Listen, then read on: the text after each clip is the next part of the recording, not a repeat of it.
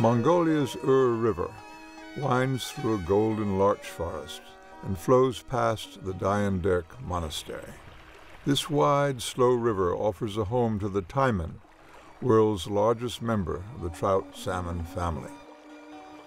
The Eg-Uur River watershed is a symbol of cooperation between unlikely partners who came together to combine conservation practice with local tradition.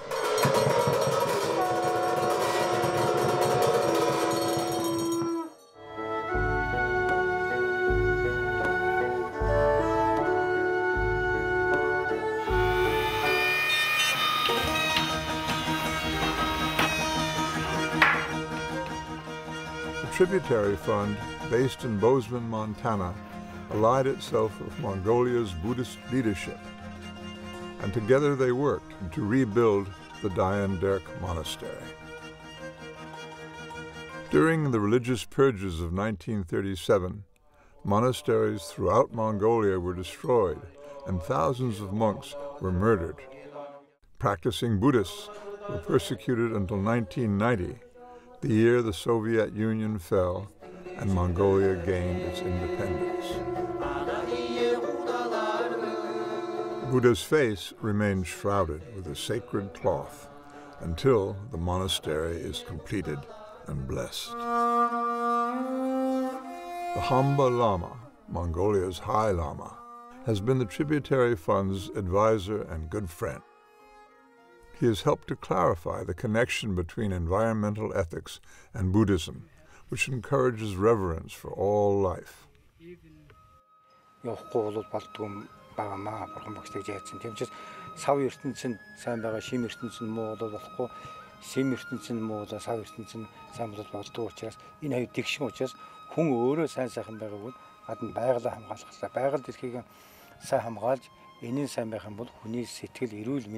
сайн сайхан байдаг юм учиртай энэ хоёр нэг тоолонд холбоотой. Ер нь дэлхийн ертөнцийн бол сав ертөнцийн хоорондын холбоог ойлгох гэсэн байгаа юм да.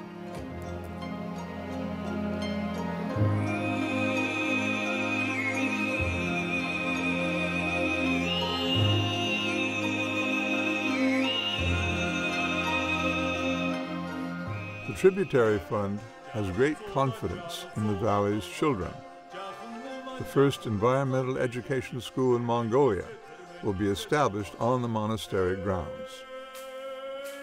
The Buddhist leadership in Mongolia identify students who are gifted and bright and also want to become monks who have financial limitations, and we have funded several students to go to school in the capital Ulaanbaatar who will study to become Buddhist monks. They study Buddhism, and they also are learning about conservation and ecology.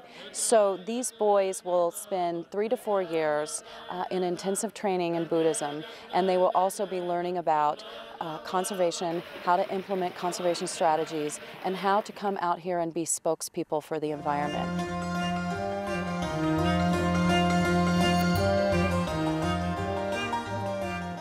What we want to do with the monastery is make it a place for dialogue on conservation within this Buddhist framework, so that Buddhists all over the world come and learn about conservation issues and how to create sustainable solutions. The Tributary Fund has several partners in addition to the monks, including community leaders, biologists, and tourism operators.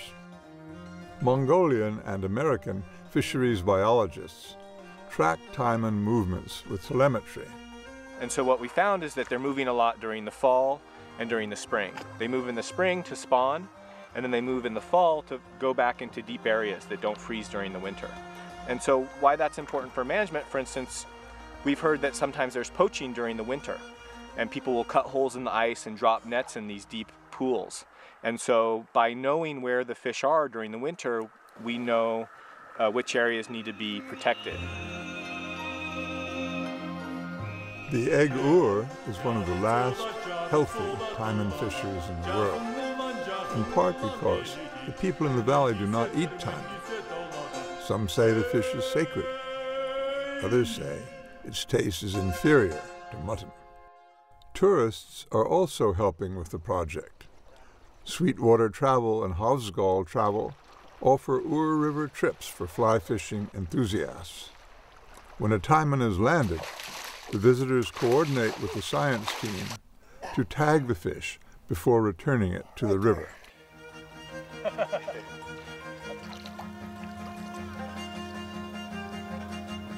One of the things that's been particularly interesting about this project is that we've had a chance to go and look at ancient sutras that pertain to this area, one of which is a sutra that was translated last year that says the death of one taimen equals the souls of 999 people suffering. And when you talk to people about that particular sutra, it's pretty compelling.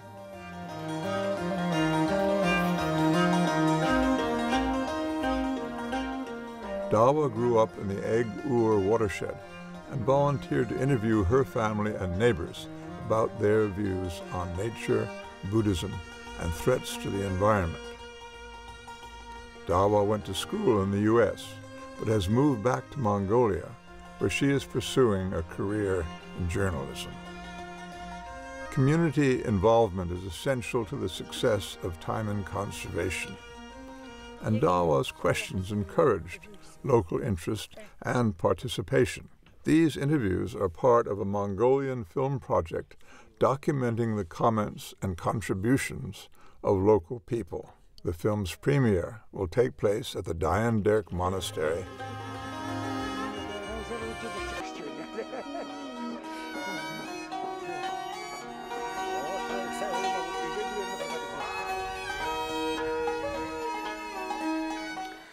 Яг одоо бид нар ингээд цагаан үр сумын уйлганы хөндөд байж байна. Ингээд бид энэ нутгийн одоо иргэн жавзан дулуугатай уулз шидийн асуулт асуумаар байна.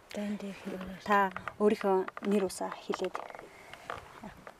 Нэрээ. Сум бол одоо шашин сум байгуулсан шашин бурхан шашнаа шүтэх хүн хүнээ хайрлан хүндлэх энэ бүхэн шашнаасаа өвдлөлтэй байдаг бүхэн маань бүгд шашин гэдэг бол одоо бидний их ухаарах гэгээр орчин орчлон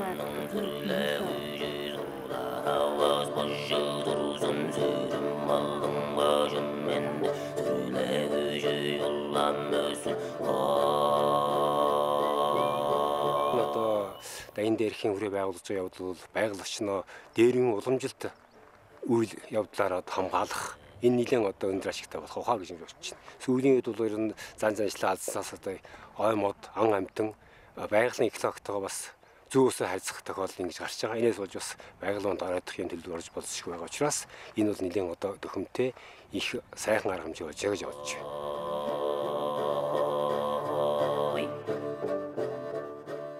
As the day of opening the monastery approaches, monks prepare for the ceremony.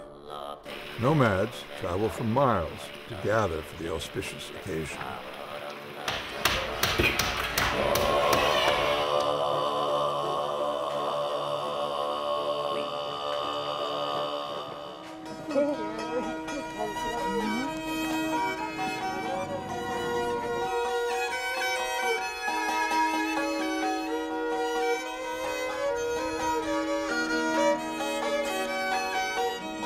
Over 700 nomads gather on the day of celebration. The event offers the opportunity to see friends and family, hold archery, wrestling, and horse racing contests, and celebrate the return of Diane Dirk. Хязгааргүй их баярлж байна. Орон нутагт маань ийм сайхан дахин ингэж бидний ёстой өгдөөцсөн маань бурхан шүтээ сахиу суулныг ингэж залж байгаад ёстой хязгааргүй баярлаж байна. Тий. За энэ нутгийн хоом би 6 настайгаас энэ дэрхүүнэн дээр шавлээ сууж байсан. 38 гон өтөр. Одоо энэ ван вилиараад одоо сум хийдтэй болоод хийдээс ганцхан хийдээс нам нар ичсэн одоо бид ингээд хорсорох гэж байж байна.